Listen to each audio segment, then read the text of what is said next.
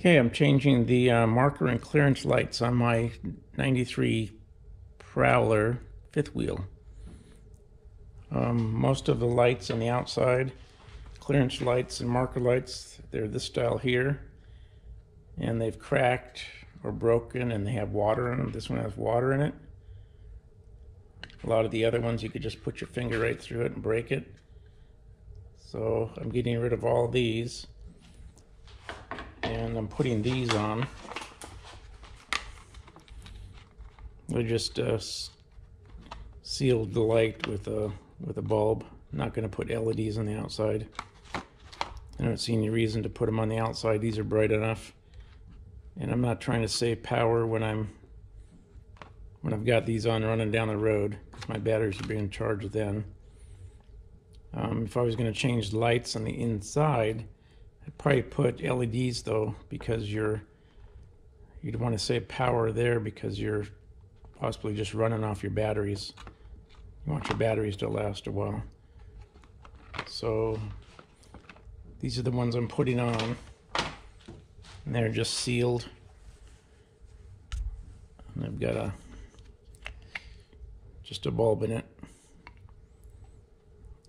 And I'm going to cut all the old sockets off that are just like this, because some of the sockets are getting corroded inside. And then I'll be putting these on. These holes don't line up with the old holes. They're a little bit narrower, so I'll have to drill new holes. And I'm not going to use this rubber gasket thing they give you, because I don't really trust it. Keep the water out. It might do fine, but I'm going to use the butyl tape on the back, because then I know it's not going to leak. And I'm going to solder all the joints and use heat shrink tube on them afterwards. I'm going to use the power probe I got, soldering, butane soldering kit. And I'm just going to solder with the torch. So that works pretty good. And then when I get ready to put on the heat shrink, I'll put this on. And then when you light it off, you just have heat coming up into here that you can put around the wire, around the heat shrink, and shrink the tubing down. So that's what I'm going to do, and I'll show you how I'm going to check the lights afterwards without hooking the trailer to the truck.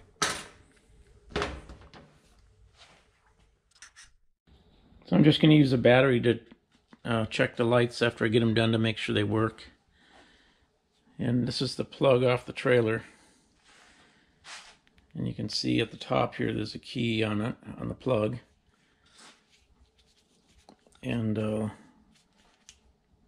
just put a spade connector, slid it in there, and one in here. This is the connection for the running lights and on the trailer at this point. And this is a ground. So I'm going to take 12 volts off my battery, put it on here, and then put my ground here. And then my light should light up. So if I do that now, I'll just put my 12 volts there, and my ground there.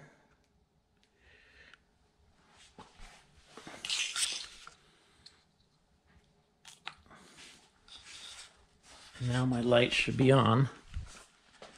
They are. I'm just going to go ahead and cut these off right,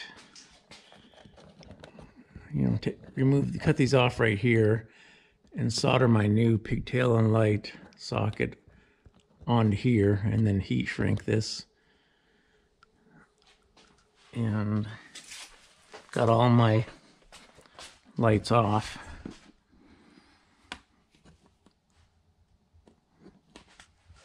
I get this one down here too.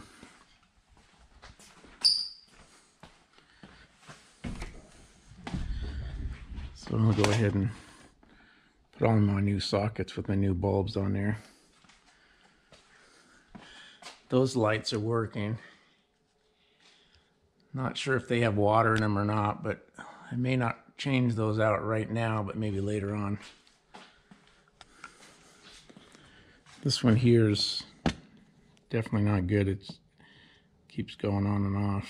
So that's why I'm getting rid of this part, because these are kind of green inside because they have water inside them. The ones on the very front, I still need to buy new ones for those. I just covered up the holes, keep the water out, because this trailer was sitting outside. I've got it sitting in the garage now though. So I'll start with this light here and see how it goes. Okay, the red ones go in the back, the amber ones go in the front. This is the one I'm going to put on there. I've already stripped back these wires. And I cut these off.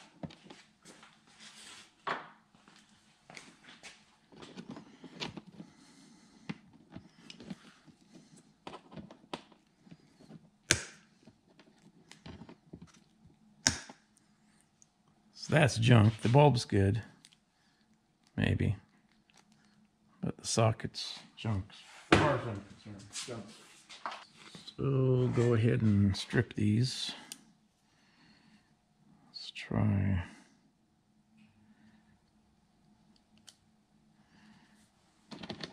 Let's try that.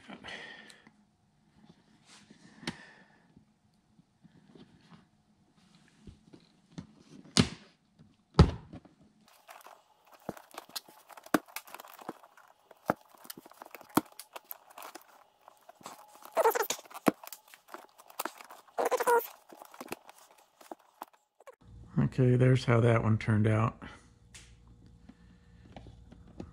Heat shrink, soldered, works.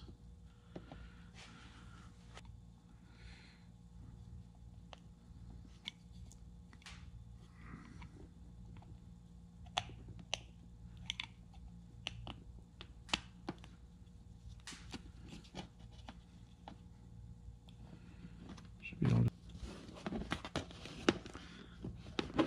go on there like that.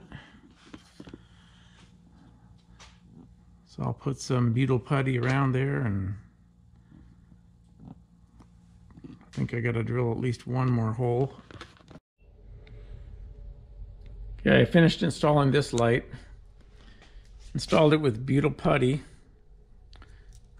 Buy it at any RV place that's used to seal joints on RVs, like in these corner moldings and other lights, and you know, any kind of compartment. That's what this stuff is. And I use stainless steel screws. This is not an LED light, but it's plenty bright. So if you like this kind of video, please like and subscribe. Thanks for watching.